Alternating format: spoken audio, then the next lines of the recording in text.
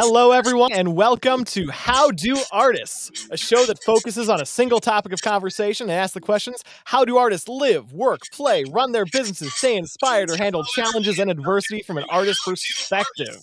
A show that focuses on a single topic. 1 second, we are having some technical difficulties, but our show will speak with a diverse group of artists and creatives as you, our listeners, have a chance to ask your questions during the Q&A segment towards the end of our show. I am your co-host, Ryan Caldwell, musician and producer, and I am joined by co-host Karlana Pedersen, artist and illustrator, but not quite today. Anyhow, how do artists explore nature is our conversation for today. Our guest artist is Gretchen Shepherd. Gretchen's life as an outdoor photographer began when her grandmother loaned her a 1940s bellows camera to take to camp when she was 10. Her journey has gone through many iterations and continues to do so, but the desire to tell her story with photos is still at the heart.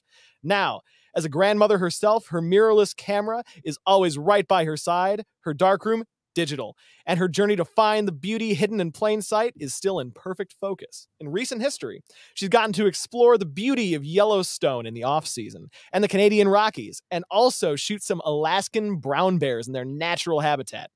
With plans to travel to Africa in 2021, I think it's safe to say that Gretchen knows a thing or two about exploring the great outdoors. Gretchen, did I miss anything? No. Wow, I sound pretty amazing. Well, you definitely have an impressive resume. Well, thank you. Thank you. Yeah. It's an adventure, you know? Oh, for sure. Well, and actually, that's a thing. So in shooting the great outdoors and adventuring, what draws you to a specific location? Oh, wow. It can be, so oftentimes it's first just someplace that I haven't been. And there's a lot of places I haven't been. But going outside and getting inspired by nature, or sometimes, I'll hop on YouTube and watch YouTube of other photographers or that I admire, see things. I am a big fan of explore.org, that has cameras in different locations all over the world, and you get to see things live. I've never heard of that. Oh my gosh. Wait, explore.org? Explore.org. I mean, they have a live bear cam up in Brooks Falls. They have elephant cams in Africa. They have, oh my gosh, every place all over the world, underwater, above water. Oh, that sounds awesome. It's just like, oh, and if I can't go, I can at least do that. It's just, I just love going out now, and my kids are raised, they have kids, I'm retired. I wish I had done this 20, 30 years ago, but I took a break. Stuff. I was teaching full time, and I took a break, and that's okay. That now I'm just making sure that that's my goal, to get out, even if it's just down the hill to the beach at a different time, at different places, or out to the coast or wherever. There's a lot of places to explore here in the United States that I haven't gone at all. Ooh, okay. So what's your United States bucket list for places to go and explore and shoot? I don't really have like a bucket list, because I feel like if I check it off, that would be done. And that's not how it works. That's not how it works. It's because like I think we talked, I've been to Yellowstone 3 times, and I've only been to Yellowstone 3 times since like 2014. And I never went as a kid. And but if you ask me, Mount Rainier National Park here in Washington State, or the Washington coast, I've been there tons and tons and tons and tons of time. Right. And I still go back tons and tons. I mean, I went twice in October to the coast, but it's to go back and see it again, and what else, and the different season, because these places are never the same. And so I've been to Yosemite. I want to take my husband back. He's never been, but I really, in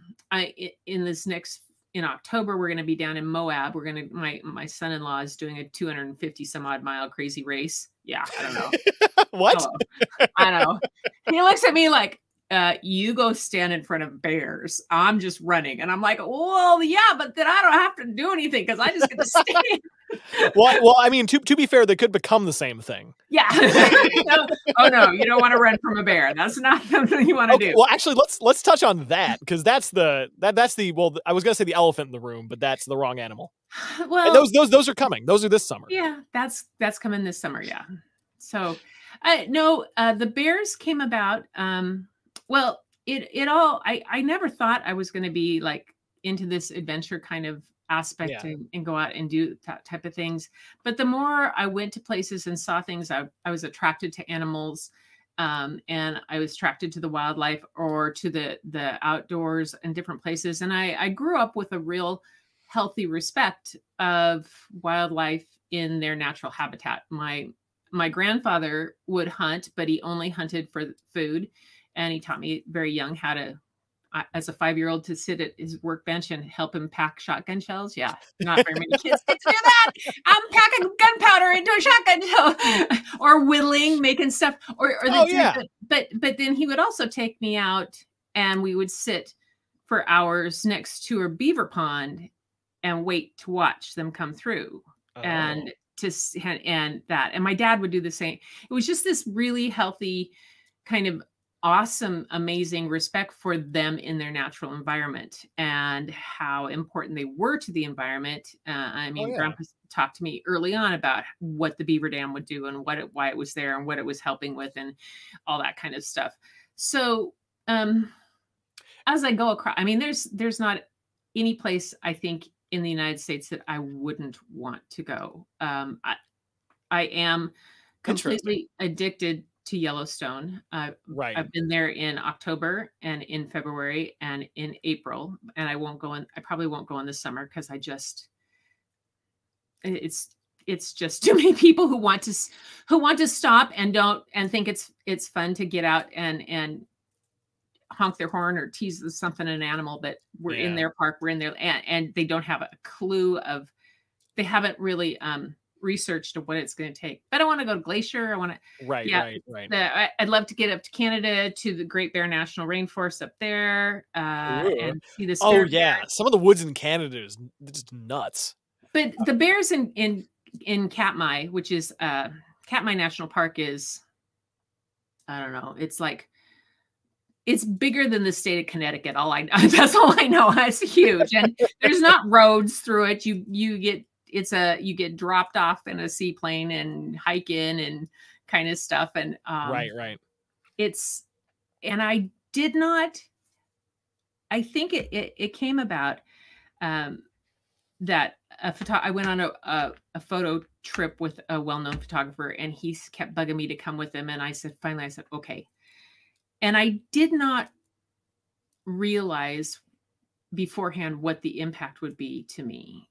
And the first time I'm in a 5-person plane and I'm flying over this little place and I see these 3 bears down there in the river, and I'm like, oh, and then we dip down and we land in this little tiny puddle, and we have to carry our camera bags over our head with hip waders on, out through the water. And then we're walking on a bear trail, and they say, keep talking loud in case there's and then you go into the river and you come around a corner and there's 7 bears standing in front of you.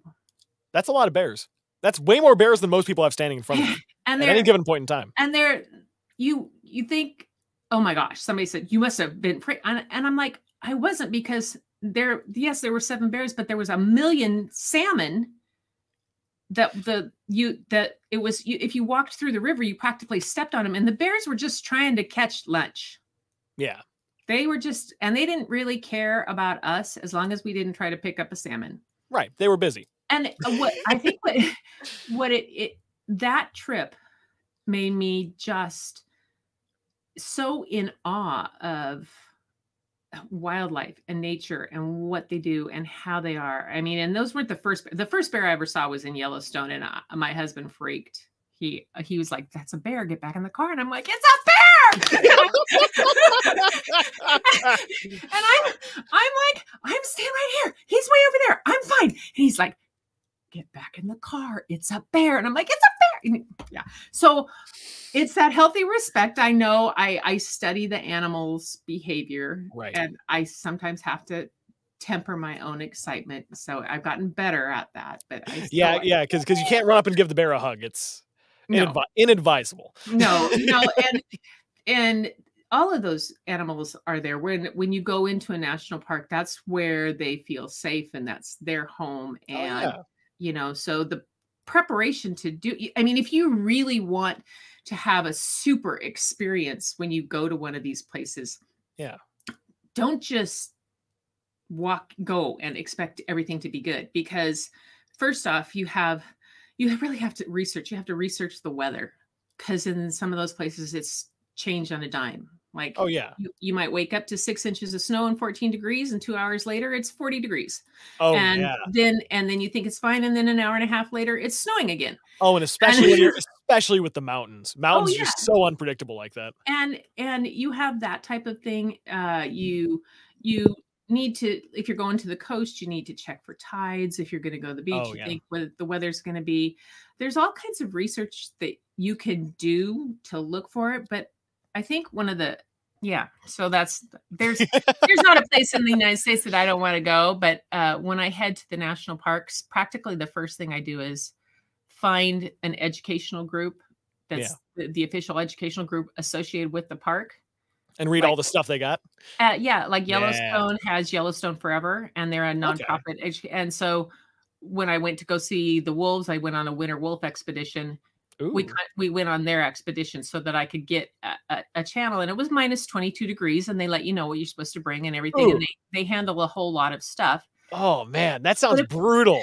It was. But if I had to handle that myself, I would not have gotten the thing. And the other thing that people oftentimes don't do is just pick up the phone and call the park rangers. Wait, you can do that? Oh yeah. They have phones? Yeah, they have. But you oftentimes will not get cell service when you're in the park. So don't expect to be able to always get the app or everything. Right. But literally, I think one of the things that oftentimes we don't do now is just, if we're going someplace, whether it's to a park out in the outdoors or to a town or a city that you've never been, is to actually just talk to the people who live there or who are there. Call the Chamber of Commerce. Heck, find out if it's going to be okay to come at this time of year for that, because what's going on, you never know. And so that's huge. Well, and also I want to do a quick shout out to our to any of our viewers right now. If you feel like going and commenting and talking to us, Gretchen is also open to questions. We will go over those later in the show if you guys have any. Yeah. But okay, so what's because it seems like you're not really offended by the cold. Like, you'll go and shoot anywhere. Basically. What about like heat? So Africa is going to be riddled with that, and that's going to be a whole thing. But so I grew up in Eastern Washington, and so here's this is a research thing. I've had friends come from Florida and New Jersey out here, and go, wow, this is not where I thought it was going to be like. Because everybody thinks Washington State, they think Seattle, and they think rain. Yeah. Of course. Okay, that's a sliver of the state. That's on the west side of the Cascade Range. Okay, the mountains. You go to the east side, Eastern Washington. It's a desert. Oh, it is. It's a desert. It gets very little, and it has 4 distinct seasons. I grew up in Eastern Washington. I grew up in my dad yelling at me, "Get up early. You got to put chains on your car because I got to plow the driveway for you to go to school." I'm like, "Oh, okay, Dad." And then in the summer, it would be, oh my God, it's 101 and it's hot, and like this. And then at 4 o'clock, the wind would come up and it would drop to maybe 90. But you have 4 very distinct seasons. Here in Western Washington, we kind of have 2. But to get across the state, you have to cross the pass. And sometimes that pass is not passable.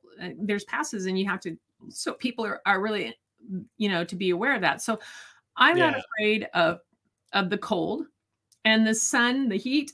I will be ready for it.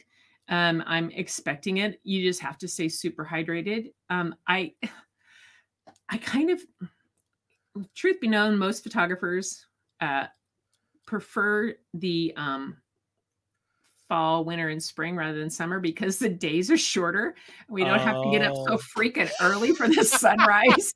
Or have to wait. That is a thing. Seriously, around here, I mean, in the middle of the summer, it's like sunrise is at 5 o'clock and in the morning, and to get someplace or like that, and then sunset doesn't set till 10. There's there's a here now in the winter. It's like, oh, sun rose at 9. Yay! I can make that. The sun's only vaguely up at 9. and so it's kind of a funny thing because a lot of photographers are like, yeah. Wait, are you saying photographers are like they can be a little lazy? No, we're not really lazy. It's just that summer I commend those photographers that are out there doing stuff really early in the summer, but it's like, oh my gosh, yeah. Or like was it like wildlife, like especially bird photographers and stuff like that, trying to get them right first thing. Oh yeah, and that's yeah. That's birds. I will go to the range where the reserves. There's one not far from where I live, and see and see them. That's something what was it my friend said? He says he didn't go places where there weren't animals that could eat him. The only places with animals that can eat you. Okay. And I'm like, that's a really good idea. That's a good way to think of it. I mean, it's just I don't know, something about that, but so what are we qualifying as animals that could eat someone? I don't know. Like, because I think most animals could technically, like, if you get enough chihuahuas. Yeah. I suppose. No, it's just that are not that. Yeah, I don't know. Like basically the most exotic feeling biomes, kind of. Yeah. But that's his idea. But mine, I mean, one of my places I really want to go is I want to go to Scotland. Ooh, and I want to go to the Isle of Skye, and I want to go up to the Outer Hebrides. Now that's crazy, windy, nuts, but there is before I go, I'm not just going to hop in and go. That's a place that there's a couple of tour groups or photographers that have organizations that are out there. There's some people that do one online that they're amazing, and it would be silly of me to think I could go there and get the benefits of a photography trip like that without calling on an expert, without using the locals. So that's a place I'll go. Like when I go to Africa, I'm not just going off on my own. You're not just going to wing it?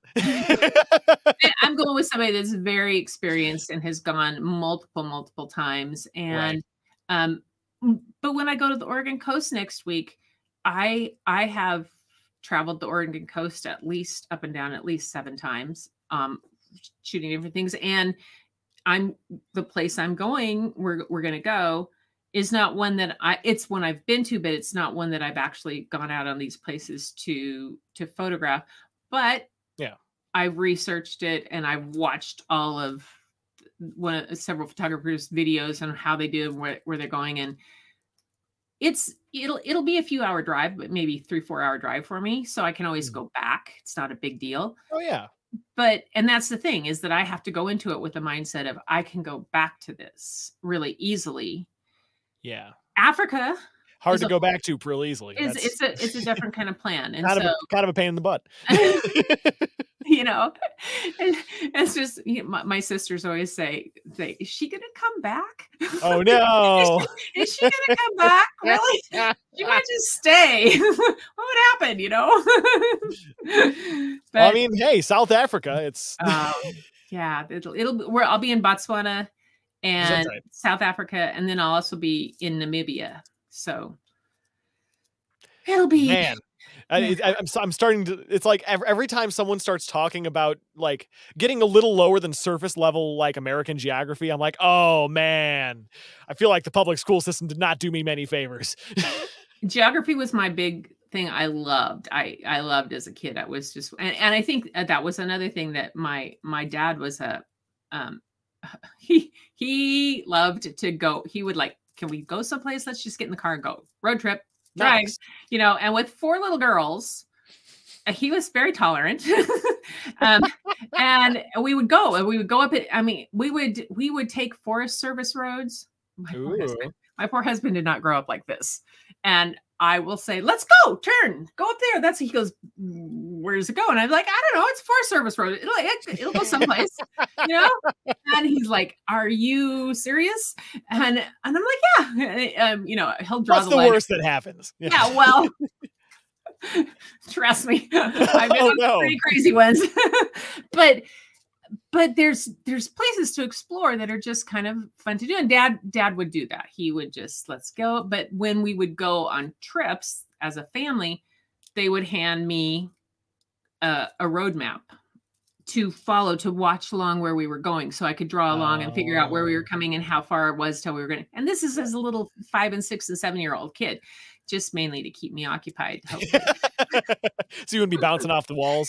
Yeah. You know, we had one of those, cool old station wagons that had the back seat that went backwards. So you got to see out. So it was a 3-seater. And then there was a middle part in between, the middle seat in the back that they would put stuff in. My sisters usually put me in there. You know, so it made a great bed. You could put blankets in there. This was before seatbelts and all that crap. So. Oh yeah, no, I was privy to many a road trip when I was younger. And and both my parents were saying, "Oh man, if only we could have one of those old station wagons before seatbelts." Yeah, because I couldn't lay down in the minivan because that was unsafe, and I would go flying out the window if we hit something. Yeah. Yeah, well, I flew out of enough back seats of Jeeps my as a kid, so I was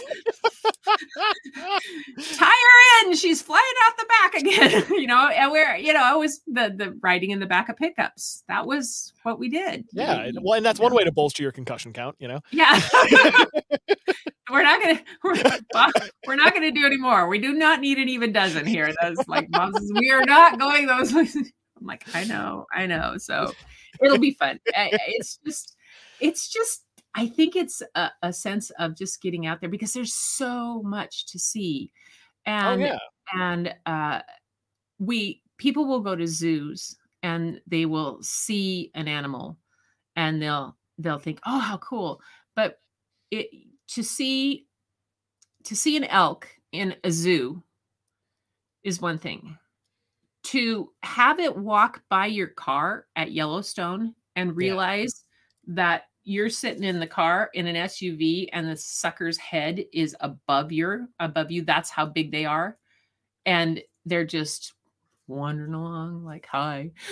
And they're enormous and they're so beautiful. And all the different kind of thing. I haven't seen anywhere near enough wildlife yet.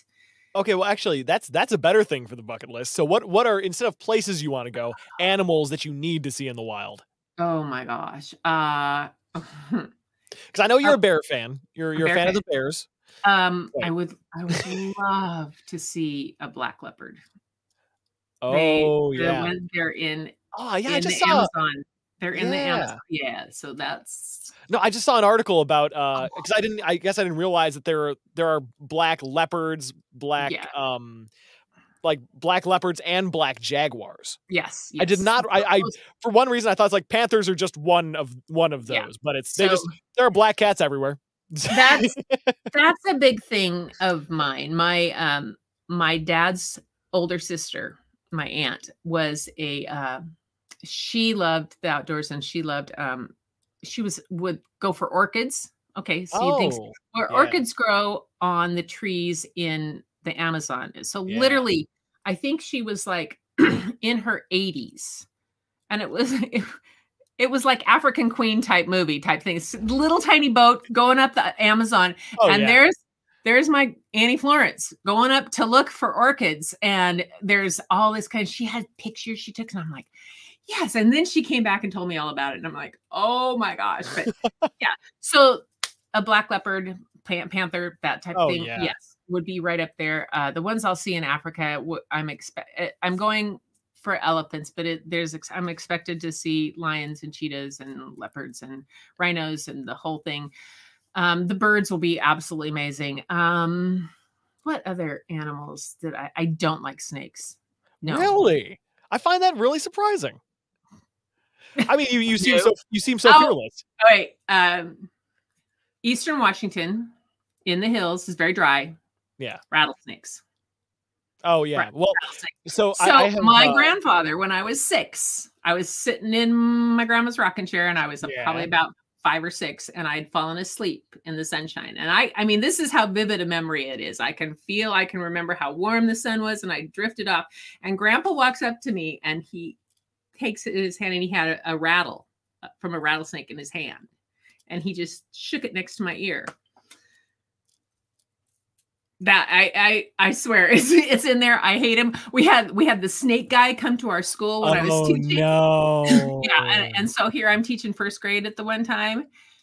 You know, not a real good teacher scrambles over the top of her first graders to get behind them and put them between her and the snake when he drops the microphone into the rattlesnake's bin, and I'm like, ah, you know.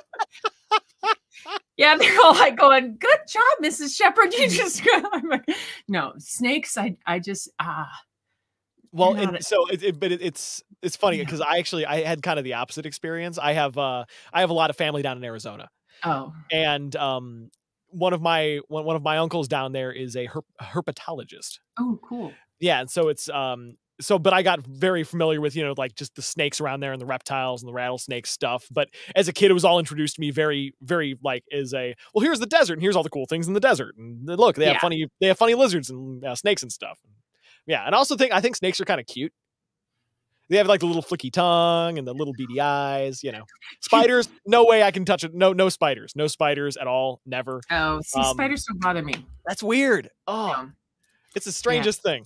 Yeah. Yeah. My youngest daughter it was always into all kinds of animals. So she wanted to figure out spiders. So what we would do is we would scoop one up into like a plastic bucket or a plastic bag. Yeah. And then put it in the freezer for like 15 minutes. So if you put it in the freezer okay, this is elementary science teacher. You put it in the freezer for like, keep going. This is great. Yeah. 15 minutes or so, it goes into like a stasis. So it goes into like a hibernation. So it shuts kind of down. So, but what then you can do is you can take it out and put it under a microscope or something, and it comes out of it slowly. So when Bryn was little, she would just like, so we would do that, and then she would be able to look at it and see it come out and start moving and stuff. Yeah. So she got to see. She thought that was big fun. She'd do that all kinds of bugs. Kind of upset my husband when we would forget about him. He'd go to get something out for dinner, and he'd open this thing, goes, "What's in here?" Like, ah! Oh man, actually, that one of the worst ones I had with spiders was when I was a kid. I had woken up in the middle of the night, and I had turned on my light by my bed. I was in Arizona, visiting my grandparents there, and I had turned on the light, and there was a big old wolf spider, the size of my fist at the time, just right over my bed. That would not be fun. I mean, they don't freak me. I don't like them in the house. I don't like them around. But if a snakes, they're nothing. So snakes, another thing. I'd love to get down to the Falklands and see the penguins. I don't know if that's going to happen. Yeah, it's that kind of stuff. Penguins are great. Actually, what about the Galapagos? I with a friend of mine went, and several friends have been. I have some interest there. I don't know whether it's so much the animals there or the culture of the Galapagos and all that area type of things to photograph. There's just so many beautiful things. For me, it's not just the animals themselves; it's the environment and how the environment looks and the things, and because it's really unique. It is. I live in the Northwest. It's one of the most beautiful places around. We have literally Mount Rainier. I can go down around the corner and there's a spot where I can see Mount Rainier. If it's a really clear day, I can see Mount Rainier, I can see Mount St. Helens, I can see Mount Adams, and I can look up and see Mount Baker. And that's giant mountains in the Cascade Range. And they're, it's beautiful to see. And then literally a 2-hour drive from me, I'm on the Washington coast, which it's nice. it's the Olympic National Park is stunning. And a lot of people don't realize that we have a rainforest in the Olympic National Park, the whole Mhm. rainforest. And so they get over 200 inches of rain a year up there. I mean, how many people have rainforests in their backyard? I do. I have two. I have in the Olympics, and then there's one at Rainier National Park. Oh, and There's especially those like the Pacific Northwest oh yeah, yeah. rainforest stuff is true. I went to Vancouver when I was when I was in middle school, and it was like we got to go and hike around some of those giant pine forests up there. Oh It's yeah. nuts. Saw my Oh. first banana slug, and I freaked out. It's like, what the heck is they make them that big? Oh god, yeah. Banana slugs are just something else. But It's it's pretty one of those things like in other parts of the country, you don't even know that exists. yeah, yeah. It's And it's glossed over in the books. it is. And Vancouver is British Columbia is beautiful, but then Vancouver Island is where I Oh, grew up yeah. going on vacation as a kid every year. And um I have there's places I want to go up there where the orcas gather, Mm. and there's a rubbing beach up there that they come in and they rub the barnacles off their belly, and they come right up to the yeah they Oh, that's and they cool. come right up to the edge of the water. Like you can be standing right here and an orca will go vroom right by you, and it's like, okay, I'm gonna go. I like hi guys. So it's just there's so much I all these things to see. It's just that I know that when I can't always go with the expectation of I'm going to get this shot or I'm going to Right. get this type of thing. I'm going to go and experience the whole thing, and I might have to go back. Yeah. But places I can't go back, I'll plan and I'll see how it goes, and I'm going to get close-ups as close as I can, and I'm going to wide angles along all the different kind of Oh, things yeah. that I can do. But I'm also going to just really soak in not only the wildlife and the nature, but the culture of wherever I am. There's Oh, a yeah. lot of places like people that oftentimes come up here to the Pacific Northwest. Um, can't right now because of the things that are shut down, but the Olympic National Park, there are 8 tribes that surround the park, 8 Hmm. different tribes. And the culture within the Pacific Northwest Native American community is just fabulous. And it's something to completely absorb and their art Right. and to go into Oh, places yeah. that have that and to see what's there. And that's always a favorite thing if I'm going to go to a new town or a new place is to not only go out into the nature, but to hit a museum or an art gallery or someplace and see what the locals have there and what's to offer. It just makes a Well, you have whole to nother do it. Yeah. you have to. Yeah. Well, yeah, Yeah. expanding your cultural horizons. Well, Yeah. but I liked what you were saying before about the, like, kind of the expectation you go into it with, because it's really easy to go into things with toxic expectations, Mhm. basically, and kind of, I guess, ruining it for yourself if you don't get something. But if you Yes. go into it with a very, like, open, creative mindset of, I'm just going to go there and I'm gonna do my due diligence on the front end, but, I'm just there to go and take pictures and see what I can see. Yes. Yeah. Exactly. Yeah, and it's there's no guarantee. When you're going into the wilderness, there's no guarantee about weather, about animals. People always, you'll see people they'll say this. They've gotten a picture of wolves, and they're like, "Oh, somebody's like, oh man, you were so lucky to get that." Well, one of the guys I know that has great wolf pictures that I've met, he has been to Yellowstone at least 2 or 3 times a year in the Oh, winter for the past 12 years. Okay, that's not wow. luck, that's determination. Yeah. You That you that's you probability at a certain point. and it's another good friend who went, they said that we had, we were out on the road and we were on the tour and the wolf happened to go, and that sometimes it is, but how many times do you have to go back? And you Yeah. also have to know where and how. If somebody goes, I'm going to go to Yellowstone in the winter to see the wolves. Yeah, I saw them on a scope 3 miles away or 2 miles away. And I knew, and you have to, but if I hadn't been with the winter wolf expedition, I wouldn't have known how to look for the trails. And Right. now that I've done that, and with them, I can go back on my own on a time where I can look for it and know what to look for and know where to be. But I also know what it takes to get to certain places in some of these parks that, you know, people will go to a park and they'll think, oh, it's going to be open. It's spring vacation. I'll go to Yellowstone and it'll be open. No, the it's North, a little chilly there. The North Road will be open, but the rest of the park is still snowed in until mid-May and maybe later. But it's kind of funny to yeah. So I don't go with that kind of expectation of I'm going to get it if I didn't get a good wolf picture last time. Okay, I'll go back again. They're an animal that I would like to, they're up there on my list of ones I would love to see a lot closer than I got to see them. Yes, it was very cool to see them in a scope and through my lens at about 2 miles away on a kill and coming back and all that. Wow. Yeah, that was something to see. And they're just an amazing animal. And so there's more. I'd like to get a better picture photo of a moose sometimes, but oh yeah, moose are fantastic. But I'm far more afraid of a moose than I am of a bear. Yeah, moose are like, and it's the weirdest thing because you don't think about like moose. It's not something you think about too often, especially down here too far south of Canada.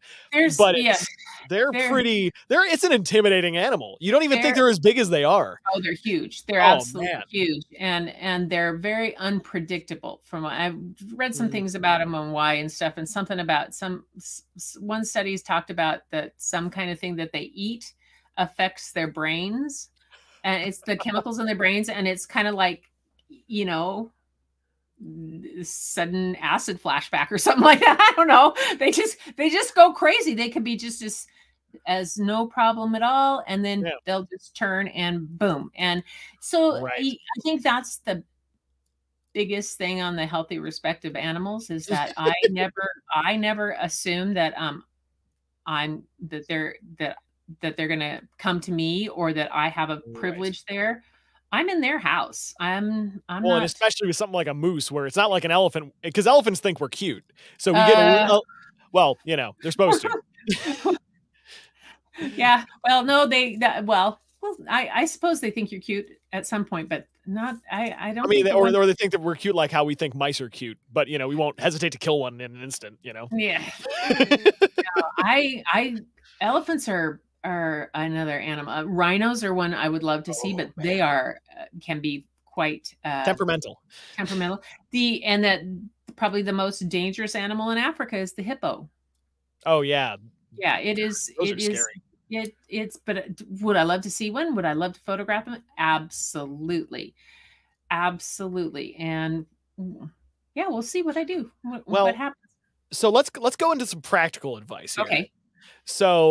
Okay. So when you're preparing to go and shoot, so currently you've had the most experience going and shooting up in the North Woods, right? Yes. Yeah. So if you're going to go and shoot in the North Woods in, let's call it, let's go deep winter. What if you want to do some like straight deep winter, negative double digit photography? How do you, what do you gotta bring? How do you take care of camera health, personal conditioning? Yeah. So, I'm in much better condition than I was last February. I made sure I know that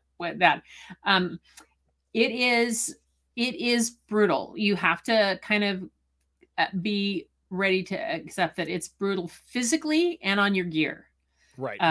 And that if you need to read it as much as you can by people who are actually going out. I would suggest looking up different photographers that are out there, or the Yellowstone photographers or stuff like that go out or people that go out in winter shooting to really show what they do. I had a full wool sweater with with under base layers underneath it. They don't use cotton. No, cotton's rotten. Cotton is rotten. Cotton is the death fabric, they call it. Well, and that's because it goes in, it'll soak up the moisture Yeah, that's coming off and your so body, and then that'll freeze. so you've got base layers that are smart wool or something like that, and then Right, you've got right. that, and then on top of that, I had a wool vest, and then I'm not a wool vest, but I had a down vest, and I had a full down coat on top of that, and I had inner gloves and outer gloves. I had hand warmers inside. I had hand warmers in my boots, or foot warmers in my boots, because I had different layers on. And when you're photographing something, you are not necessarily moving around necessarily a whole lot. You might have to stand and wait for something to move. When we were watching this one pack of wolves through the scopes, we stood in one spot for 40 minutes. So seriously, that's not good in the cold. Freezing, minus 20. You're standing there, and so we're switching back and forth, and we're kind of trying. But it's that. So you're standing there losing heat. Yeah, you are. So you've got your face covered, you've got your ears covered, you've got everything kind of covered. On top of it, your gear, you have to be really careful of going from the cold to the warm, because you'll get condensation on your lens, on the inside of your camera and stuff like that. So I had these special bags that you can get, and I would take the lens off, I would take my SD card out and take the lens off and put it back in the thing, or the camera. And if I was going from spot to spot, I would just put the whole camera in, because I had a big 600 lens that I borrowed. That would all go in this bag. And what it did was, it was kind of an insulated bag, in that it kept it at a temperature that since I'd been out in minus 22, didn't let it get too warm too fast. So when I hopped back in the van and brought my gear in, and everybody was complaining that it was cold and turn on the heat, my gear could stay cold. And that was an important thing to do. That it's that transfer from cold hot. Some photographers will leave part of their gear outside sometimes, if they're going, sometimes the people that are doing polar stuff and polar bears and things like that. There's a whole science to it. So it's that,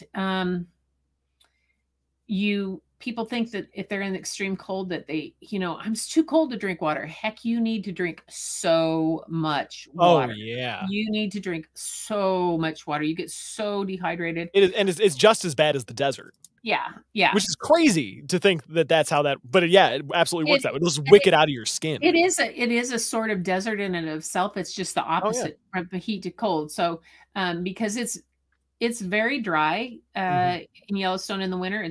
The snow is crystally and crunchy, and there's no moisture in it. And so you have to, and you really have to be honest with yourself about your limitations, about what you can handle. And sometimes people have a hard time doing that. They think, oh, I've paid for this trip, I'm gonna, and my gosh, you can just, you do that to yourself. You're not going to be able to go on another trip for a long time, or you're not going to be able to do something else. I know, because I've pushed myself past that before. What's the worst consequence you've had for that? Because seldom do people get this prepared by accident. I got slammed into the sand by a sneaker wave. Oh. And I got and it gave me a concussion. That was probably one of the bad ones that I did, and it wasn't super cold, but it was. It was. I mean, water's powerful. And I had two cameras, and I'm thinking like this, but I did not expect this wave to come up behind, and I had not planned for that. I now plan for that.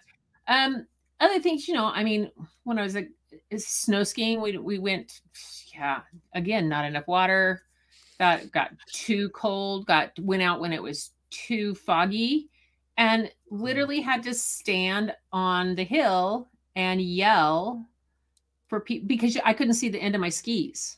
Oh no. And my husband and we were both there, and we had to holler, and we could finally heard the ski patrol guys coming. We're coming for people. And what we did was we hooked, everybody just took a pole, and he had hang on to it, and we had a train of 4 or 5 of us going down the hill because it was so foggy none of us could see the next person in front of us. Oh wow. So it's going out in elements. It's not being really prepared for elements like that. I haven't done it necessarily so much when I have been photographing. But except for the sneaker wave. But in other situations I've gone out and I'm like, oh, this was not smart to get out here. So well, but you know, as my mama told me, you don't know what you don't know. Yeah. I mean, if you're not accounting, you like, how could you? You know, unless you just do a bunch of arbitrary research that proves to be useful, you know? And you have to, like, if you've got your own car, if you're going into these places, you need to have, you need to think in terms of almost like worst case. Right. Not that it's going to happen, but you think, okay, if I spin out and hit a snowbank and I have to sit in that snowbank or my car for 24 hours. Which can just happen. Yeah. Which can happen. What's going to happen? What do I need to do? Or if I'm stuck in the woods and it's raining and stuff like that, and I can't get out and I don't know where, what can I do? What kind of things do I have that I need? And it seems excessive at times, but when you need it, you're going to think, whew, that's not excessive. You know, that's like, I'm so glad I had that extra silver, you know, thermal blanket, and I had these, and I had extra socks, and I had extra gloves, and I had, you know, what I needed. I had extra food. I had all those type of things. I had a flare. I had flares or stuff like that, so that if I'm stuck and nobody knows I'm there, and something, or do I have some way to get a hold of people, or have I told people I'm going someplace? That's why when that's a big one. Yeah, you go into the parks, they always say, register on the hike. You have to do this. They don't do it. Seriously, my cousin was a park ranger at Craters of the Moon, and he was park superintendent there. And trust me, Jimmy, whenever it wasn't about keeping track of people of where I want to know how many, what are going to do. He's like, I need to know where people are planning on going if somebody doesn't come back. Because that's kind of their responsible, and that's kind of what they need to do. And it's dangerous out there. Yeah, and it's just one of those. It's simple common sense, and a lot of it, and that's a lot of this stuff is common sense, which, you know, some people think is overrated, but I don't think so. It's well, and I think it's like the other thing is that all of these measures and tools and like things you're doing to prepare for stuff, it's all like basic common sense. It's every day to the people who do it all the time. Yeah. Like if you're out there in it, of course you have road flares. Of course you have sand in your truck. Why would you not have that? And not only do you have them, you know how to use them because you have. Yeah. Because you use them, it might just happen to you once every season if you get unlucky, you know? Yeah. And why do you have sand in your car? And why do you have a shovel? Because you got to get out of a snowbank and you got to put sand or, you know. Or have you tried getting it out of a snowbank without a shovel? Doesn't work so good. So it's just cold weather doesn't bother me. I am prepared for it, but warm weather is tricky though. We planned on it well and planned for the whole thing. Warm weather, when I went to Alaska to Katmai, it was in July. It was the end of July. And it was freaking hot. It was not expected to be that hot. It was like 70, 75 degrees. The poor bears were like, they're not chasing anyone. There was one, a bunch of them were, but there were some of the bigger ones. Literally, there was one huge bear. He would sit on the edge of like the bank, and he was just like this, and kind of in the shade of a little bush. And he'd like watch the fish go by. And then when he'd just like roll into the water to get it. And another one, I have a picture of one, he just over here that's just sat, and he sat up in the water up to his chin all the time. And then he would just dunk his head down and try to catch fish in it and pull back up when he got one. It wasn't because he was lazy. It was because he was so freaking hot. You know, I mean, you're 650 pounds, 700 pounds, and you got a super fur coat on and it's 75 degrees. You're not dancing in the water, you know. Yeah, they're not built for that sort of stuff. So the heat is I think for me one of the hardest things is bugs and this, you know, I when I taught school and we used to have early in my early days, teachers still had to go out and do the recess duty. I'd get burned at recess, sunburned at recess. Oh no. I'm one of those. I'm that redheaded, fair-skinned, burn at recess, burn the part in her hair on this through the sunroof in the car. Yeah. Not no, I know exactly what you mean. Yeah. So I will live in sunscreen. You know, be it. Yeah, get the lead-based stuff, SPF 45,000. You know. Yeah. Hey, I grew up in Eastern Washington. We sprayed DDT. You know, I used to. The crop duster's coming. Let's go lay down and see. Let them crop dust us. You know. Oh gosh, the worst one with the what was it? Well, DEET. Yeah, with the DEET for bug repellent was way back when I was in Boy Scouts. There was a summer camp and this kid was so deathly afraid of bugs, he sprayed DEET all over himself, and they had to take him to the hospital for chemical burns. Yeah. Oh man. So that's I think the sunburn will be the hardest thing I think in the there. Well, also heat exhaustion too. That's another tricky one. It will, but in August where I will be, it will be winter. Oh, so we're they're Southern Hemisphere. So the trick is also paying attention to that kind of stuff. Right. And so it'll be a bit cooler. Nice. Not so bad, but well, that's good. Yeah. Right. I think we are at the end of our rope. We are at the end of our time slot here. So, but thanks for coming on the show. Thanks to all of our listeners. And but Gretchen, here's the real question. Where can our listeners find you? Like what are they looking for? Okay. Well, what are you plugging? What are you promoting? So I have Images by Gretchen is me. Imagesbygretchen.com is my website. Nice. Images by Gretchen is my tag on Instagram and on Facebook page, and Images with a Z is on Twitter. But I have, if you like bears, I have a book on my website called A Day in the Life, A Day in the Life. Nice. And it's, I set it up as when I came back from Katmai, my grandsons were all about it. And so I made it into a kid's book, but it's also informational and it has about 20, 30 pictures of the bears. And so, but the bears are like talking. They're like, what? You know, and I'm in timeout again. And these two little bears, these two little cubs that got their mother sent them up the top of the hill. And they're sitting there like, I'm in timeout again. You know, so there's that.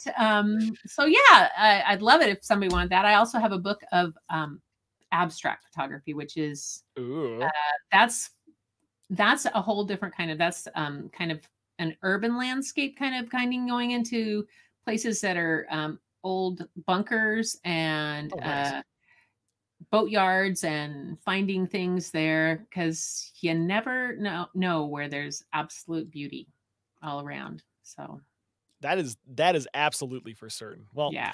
Thank you again. And thank you. On behalf of myself, Ryan Caldwell, we would like to say so long and thank you for next week. Same time, same place. Bring your questions, your curiosity, and we will see you then. Okay.